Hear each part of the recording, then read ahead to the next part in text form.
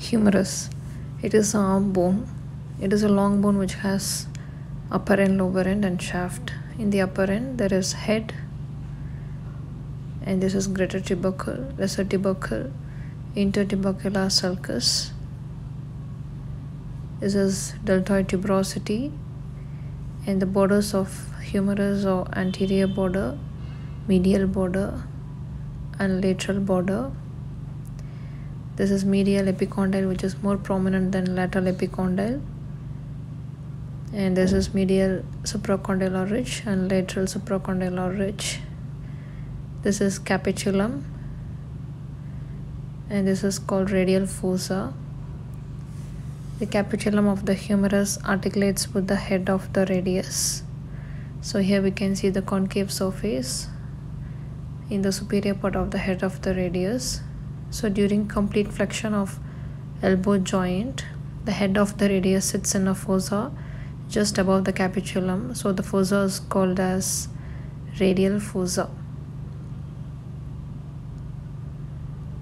And this is trochlea.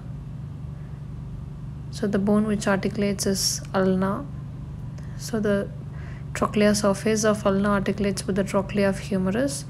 During complete flexion, the coronoid process sits in a fossa just above the trochlea. So the fossa is called coronoid fossa. And during complete extension of elbow joint, this process, that is the olecranon process, sits in the fossa. So the fossa in the humerus is called olecranon fossa.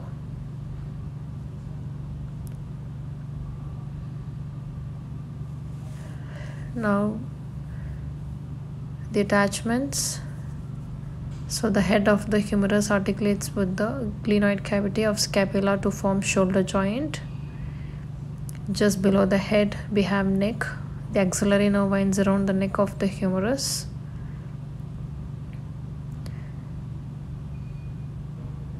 So this is called greater tubercle supraspinatus, infraspinatus, teres minor, and lesser tubercle subscapularis.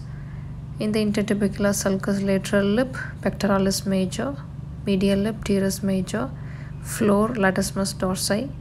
The content of the sulcus is long head of tendon of long head of biceps. So to the deltoid tuberosity, deltoid insertion. Just opposite to that, in the anteromedial surface, is the coracobrachialis. So at the level of insertion of coracobrachialis, there are few changes. The humerus bone itself changes its shape. Above it's cylindrical, below it's triangular in shape. The brachialis muscle takes origin.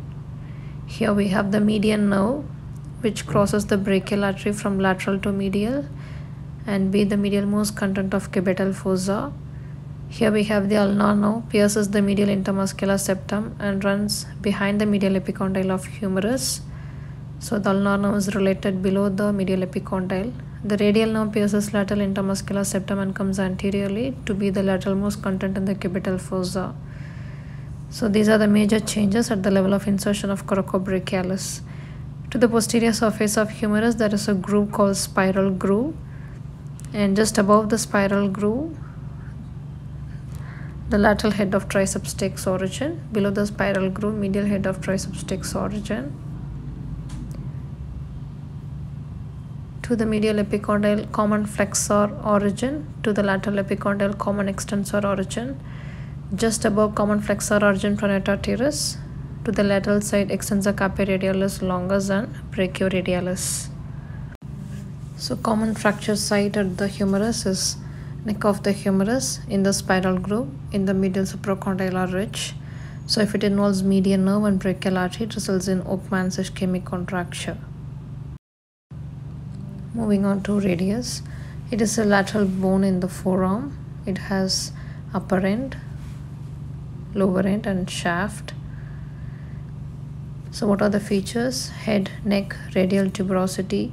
So when we trace downwards, it is the oblique line which becomes anterior border and ends in the styloid process of radius. This is medial border or interosseous border. Just opposite to anterior border is posterior border. Between them is lateral surface, and this is anterior surface. Behind we have posterior surface.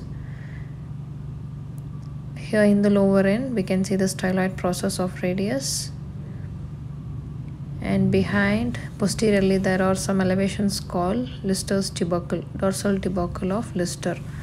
So it forms grooves which allows the tendons of extensor muscles, and inferiorly we can see two facets, one triangular and one quadrilateral, one for scaphoid laterally and medially the lunate. So these two carpals articulate with the radius to form radiocarpal joints. To the head is the attachment of annular ligament, to the neck quadrate ligament, radial tuberosity biceps brachii muscle, to the oblique line flexor digitorum superficialis, to the lateral surface supinator, pronator teres and brachioradialis. To the anterior surface it is flexor pollicis longus, and to the posterior surface it is abductor pollicis longus and extensor pollicis brevis. That is the first compartment of extensor muscles. So when we fall on the outstretched hand, the lower part of the radius displaces dorsally and backwards. So what happens, the styloid process of radius, it comes at the level of styloid process of ulna or above the styloid process of ulna, which results in a deformity called dinner fork deformity. So this is all about the lateral bone forearm. Now moving on to the medial bone, that is ulna. Here we can see the head of the radius articulates with the radial fossa of ulna, and head of the ulna articulates with the ulnar facet of radius. So these two form superior and inferior radio-ulnar joints. So this is olecranon process, coronoid process. Between them is trochlea fossa, and this is ulnar tuberosity. And there is a crest called supinator crest. This is interosseous border, anterior border, posterior border. And here we can see head of the ulna, styloid process of ulna. So here normally we can see the styloid process of radius is 1 centimeter below the styloid process of ulna. In case of Colles fracture, it comes at the level or just above the ulnar styloid process. What are the attachments to the tip? Here we have triceps brachii. Posteriorly we have a triangular shaped muscle called anconeus. And here to the ulnar tuberosity brachialis muscle. There is a crest here called supinator crest. Supinator takes origin to the anterior surface flexor digitorum profundus, to the posterior surface extensor pollicis, abductor pollicis longus, extensor pollicis longus and extensor indicis. So these are the muscular attachments to the radius ulna. Below we have pronator quadratus. And coming to the skeleton of hand, we can see carpals, metacarpals and phalanges. So there are 5 metacarpals and 14 phalanges. What are carpals? 8 carpals: scaphoid, lunate, triquetral and pisiform, which is a sesamoid bone. Then trapezium, trapezoid, capitate, which is the largest carpal bone. Then hamate. This projection in the hamate is called hook of hamate. So here we can see from lateral to medial, scaphoid, lunate, triquetral, pisiform, trapezium, trapezoid, capitate and hamate. So what we must know here, so these are the 5 metacarpals from lateral to medial, and these are phalanges. So this is first carpo metacarpal joint between trapezium and base of the first metacarpal.